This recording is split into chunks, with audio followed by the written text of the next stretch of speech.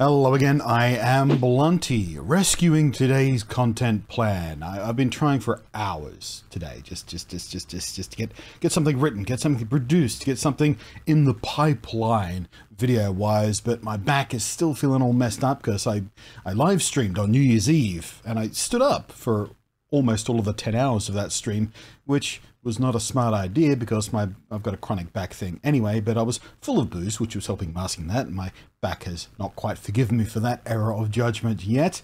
And I'm feeling a bit muddy-headed today anyway, so it's hard to concentrate and get anything done. So, I was just watching a bunch of YouTube videos and sort of making some notes and some stuff I want to get done, and I give up. I just can't do anything today. I'm just going to watch some old episodes of South Park, and I'm going to play some Monster Hunter Rise, and I'm just going to chill for the rest of the day and forgive myself for being completely unproductive. Because you just have to forgive yourself for taking the day off sometimes. Which, if you start digging into that, is a really messed up thing to feel. Capitalism. Yay! But just as I was like literally tweeting what I've just communicated to you there, that, I give up for the day. Someone messaged me and said, well, you've done a few videos recently about issues that have bounced off of or touched on or mentioned things like transphobia, and you've mentioned JK Rowling a couple of times, one of the biggest, celebrities who's involved in the whole transphobia argument kind of dealy thing. And they said, well, have you watched the Reunion special yet? Because there was just a Harry Potter Reunion special, 20 years. From the first film, I suppose, where a bunch of the stars and people involved in the film got together and reminisced and stuff. I haven't watched it yet. It's probably quite entertaining because, well, a lot of the people surely are very entertaining people, being professional entertainers, and probably have some very lovely stories to tell. And there was a whole thing about how JK Rowling, the person who wrote the original books and was responsible for that universe existing, wasn't in it. Well, she was, apparently, 10 times, but in file footage of old interviews and stuff. And they were like, oh, they didn't want her in the special because she's problematic, and the wokeisms and all that kind of garbage. I'm sure you're aware of it. If you're aware of Harry Potter stuff at all, I'm sure you're already aware of the arguments going on. And then it turned out that I saw in a tweet yesterday that apparently she was invited to come do the thing, but if she was invited and she wasn't there, she probably said no. So I don't know what to talk about that. And anyway, so the person mentioned me saying, oh, I haven't heard you talk about this. And that's mainly because I don't care that much about Harry Potter. I like the Harry Potter films. They're entertaining. I'm looking forward to the new Harry Potter game that's coming out. I nearly said next year. It's this year now, isn't it? And I've made a video about how I feel about that, supporting JK Rowling and really not liking what she says about certain political topics and stuff. And I don't want to put any money in her pocket because of that, because of my own morality and whether or not, that means I don't get to play the game and things like that. I'll link to the video down below. It's just waffling about that sort of issue of morality versus, how far do you push it? How far do you punish other people for what she says? Because, she's not making the game. She's getting money from the game, licensing and whatnot, surely, but she's not the one responsible for it. And is it enough of an issue? Watch the other video. But, outside of that, I haven't even watched the special yet. So I've got no reference point for how often she's mentioned, how she's talked about, if at all, or any of that. And frankly, I don't care enough to go out of my way to watch it immediately and then make a whole video about it. So, but at the exact same time that message came in, I was watching a video that it popped up in my recommendations. And it was a clip from Michael Rosenbaum's podcast, Inside of You. For those who don't know, Michael Rosenbaum, best known for at least people my age as the guy who played Lex Luthor in Smallville, the 10-year long running pre-Superman sort of prequel kind of deal, which is a show I recently rewatched, and it holds up pretty well. It's a bit wibbly in the beginning. First season and a half is a bit cheesy, but then they find their feet, and it actually tells some really interesting stories in some really interesting way. The performances, the writing, the direction are all very interesting, and then they kind of screwed Michael over at the end of it with the whole Lex Luthor thing, and because there's a whole other story there, and it's probably in one of his podcasts. I'll let him tell the story for yourself if you're willing to dig that out, but it got a bit weird with Lex in the end. But anyway, Michael, on his podcast, was interviewing James Marsters, because part of his podcast is interviewing a lot of people who are on that type of show. He interviews a lot of actors, a lot of people who was working on Smallville or the other shows he was on, or related shows, and other people who've played Lex Luthor, Clancy Brown he interviewed once, and things like that. And it reflects a lot on mental health stuff. It's a good podcast. If you haven't heard of it, you should check it out. But he was interviewing James Marsters, and the clip I was watching was talking about a Buffy reunion. Would James want to be part of that if it was a thing?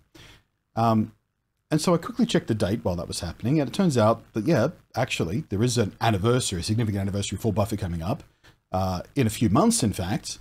So probably not time for a whole production to get up and running, but unless they've been doing it in secret. But Buffy's first episode is about to turn 25 years old. So if you're going to do a reunion, you'd think it'd already be in the works by now. But when asked about the reunion, James started to say, well, if Joss wasn't... and then you saw the wheels turn and clock and would you do a Buffy reunion if they did something, or a Buffy movie? You know, if Joss, yes, if I have reticence about it, Mike. And then he sort of changed track a little bit, and he said, well, you know, it will be a bit weird if we did a reunion special. And I think he was more thinking of a fictional reunion special, like, you know, Buffy 25 years later, instead of what they did with the Harry Potter thing, where the cast just got together and reminisced. Because then he started talking about, oh, it'd be a bit weird because, you know, I've aged and Spike is a vampire. He's not supposed to age. And obviously Buffy will have aged as well. And you know, he started talking about that sort of stuff. It wouldn't work. And then Michael Rosenbaum was like, oh, well, you can put makeup on you. They can de-age you. And the clip and the comic sort of went nowhere. But before he caught himself talking about Joss, you could tell he was thinking about going on the tangent that I'm sure we all know about by now, but Joss Whedon himself has not the same problematic issue as JK, but a completely different set of problematic things where Joss has, for years upon years upon years now, had many stories coming up from people who've worked with him who say he's a prick. And not just a prick, but a misogynist prick. A misogynist prick who abuses his power over people. And although I don't think anything is legitimately been said one way or the other, but very probably tried to molest some people, maybe. There was one star, Michelle Trachtenberg. She's got a really long last name, and I always get it wrong. Trachtenberg. Michelle Trachtenberg. But, you know, she's told a story a few times, and she obviously doesn't like talking about this, but people ask her about it. She says, well, I'm going to say this and nothing more. I'm done. Don't want to talk about it anymore. Just want to concentrate on raising my family. But she's told a story before about how she wasn't allowed to be alone with Joss. Like, nobody would let her be alone in the room with him. It was a rule on set, apparently. He was never, ever, ever to be left alone with this young girl. And of course, Charisma Carpenter and Amber Benson and, you know, a lot of the Buffy stars have all talked about this problematic stuff, and Angel too. And then you've got years and years later where people like Ray Fisher and Gal Gadot from the DC movies and things have all talked about how issue-filled his attitude generally is when it comes to his abuse of power and the way he treats people, his attitude towards women and people who he feels is beneath him and all that sort of stuff. And you know, when it comes to Buffy and Angel and Dollhouse and Firefly, and if you've never seen Dollhouse, very underrated, by the way. People always mention Buffy and Firefly, but Dollhouse is a good show too, despite Joss's involvement, I suppose. But much like Harry Potter fans, these are things I love that Joss Whedon is directly responsible for. And every time I rewatch them these days, you think about the stories about Joss and you go, is it okay for me to still enjoy these things? And this is another thing I touched on in a recent video. I'll link it below there, when Will Wheaton was talking about this. I think it was in relation to Joss and Buffy directly, actually. And Will Wheaton was like, it was a kind of a death of the author argument. If these shows meant something to you, then they can still mean something to you.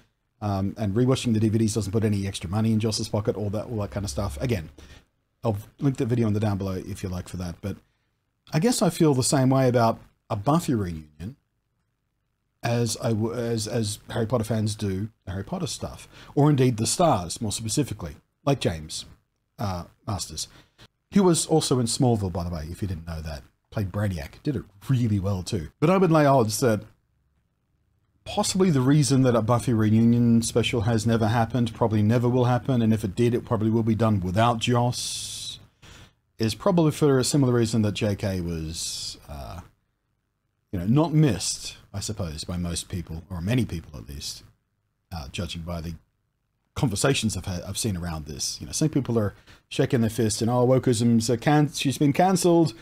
She's not been cancelled, you fucker. She's still making gajillions of dollars and nobody's stopping her from saying anything she's saying. It's people are allowed, people are allowed to not agree with her and tell her that they don't agree with her. That's not being cancelled. That's being held responsible for the things that you say in public. Anyway, waffled for longer than I intended to in this video.